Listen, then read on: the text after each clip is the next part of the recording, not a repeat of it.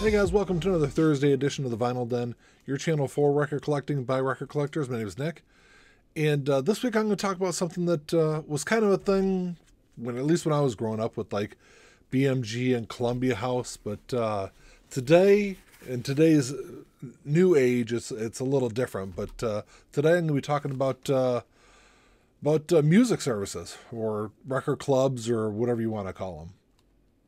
If you haven't done so yet, make sure you click on the link below and go check out the Vinyl Den Facebook group. Just a kind of a great place to talk about music. And actually, we were talking about these subscription services just recently, actually. So go ahead and check that out. Make sure you subscribe to the channel, give the episode the thumbs up, and hit the notification bell so you're notified every time we release a new episode. So for anyone that grew up in the say 70s, 80s, and all the way through the 90s, those, like I said, Columbia House, BMG, there was like those two really big music services where you're able to get records and cassettes and CDs through the mail every month. And, as I think a lot of those companies, well, those two really kind of faded out in the early-ish 2000s. And it's kind of led us to kind of where we are now. And for probably the last year or two, I've been looking at a bunch of different music services, and I just didn't know which one I wanted to go with. And like I said, there's a ton of them out there. I know the big one is Vinyl Me Please, which it's pretty pricey. They've got a bunch of great releases on there. And I know if you're a big rap and hip hop fan, they're really one of the only ones out there that has a really big selection of that genre of music. So I think that's kind of why it's popular with a lot of people. Just kind of a broad range of music that they offer through their service. But for me, I didn't want to get locked into a really long contract. And like I said, they've got I think Vinyl Me Please does like a 3-month or a 12-month program. I don't know if they do a 6-month, but I didn't even want to do like a 3-month. I just kind of wanted to try something out. Like I said, I kind of started going through a lot of these. Like I said, there's Vinyl Me Please. Vinyl was another one I was looking at. It's Vinyl without the I in it. And that's kind of a really interesting service they do. It's $15 a month for a single LP, or it's $39 a month for 3. And it seems like they've got a lot of really popular titles that they do. So that was another one I was kind of going back and forth on. Of course, one of the other really big popular ones is the Third Man Vault. Third Man Records, they do all the Jack White, White Stripes and all the other stuff. I guess they do a lot more than that also. Third Man Records does a bunch of different pressings. Actually, if you go to the Third Man Records in either Nashville or the one in Detroit, they've got a whole wide range of music that they offer through Third Man Records.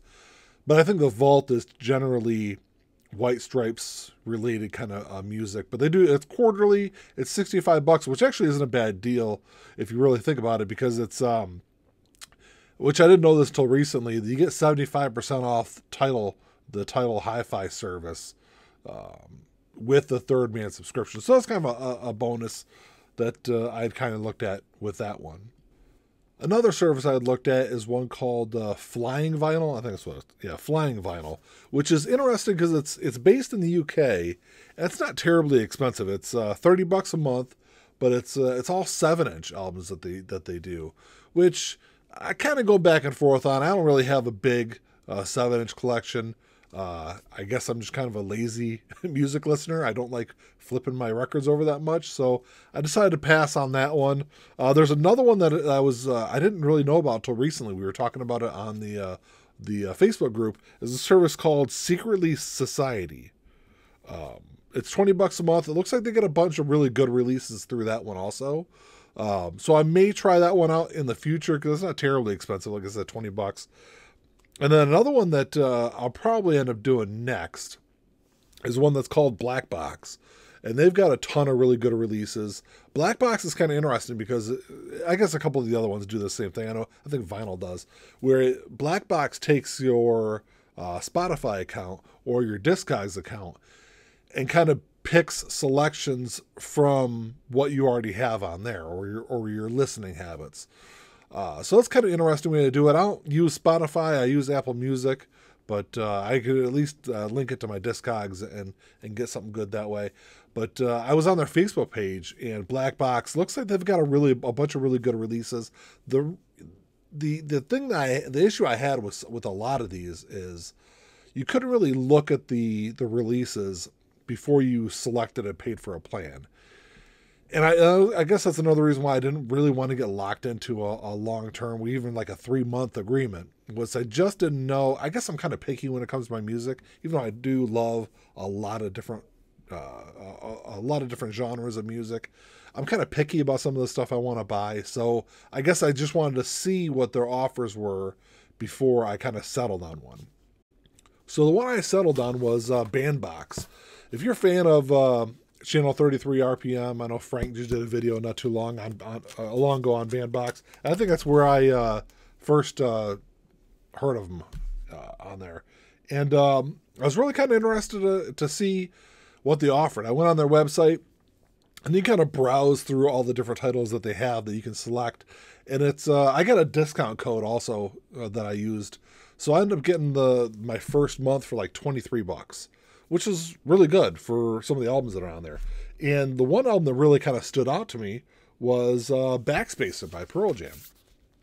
I'm a big Pearl Jam fan, and Backspacer is an album that has gotten harder to find. And generally when I see it online, it's normally $45 or more.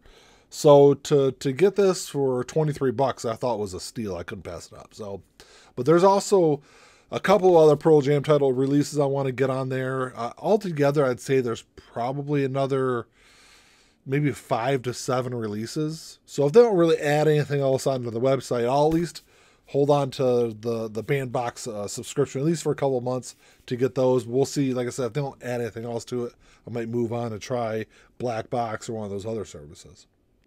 One of the things I was really impressed with the Bandbox was the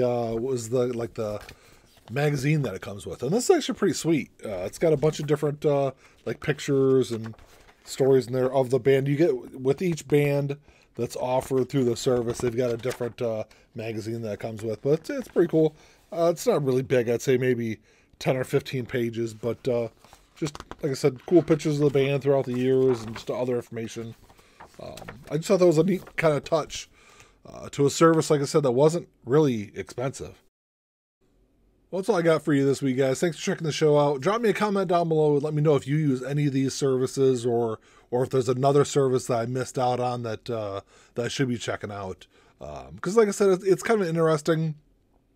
You know, I'm always looking to kind of broaden my musical horizons, and I think a service like these different ones, especially the ones that like take your Discogs or your Spotify account and kind of build selections off that, I think is a great way to kind of, like I said, introduce yourselves to new and different music. But yeah, let me know what you guys do. If you enjoyed the episode, make sure you give me the thumbs up.